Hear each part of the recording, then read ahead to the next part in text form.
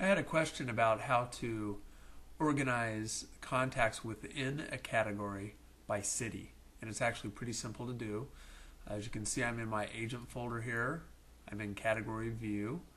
You can see all this here. I've got my agents. When I click on this, there's all my agents. Now to group these by city, I need to make sure that my advanced toolbar is open.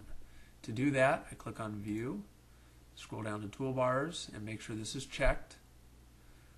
If it is, you will see this toolbar.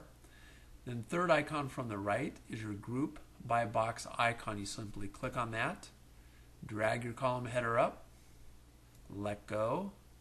I'm going to collapse all these so you can see how this looks. I'm going to go back down here to agents, and now you can see I've got all my agents grouped. Here's Aberdeen, I have 10 agents. Amarillo 15, Anacortes 18, Arlington 37, Auburn 37, etc.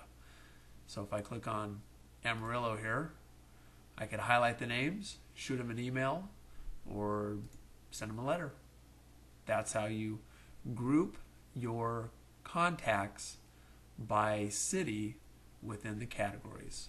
And that's another quick tip by Jeff Graves.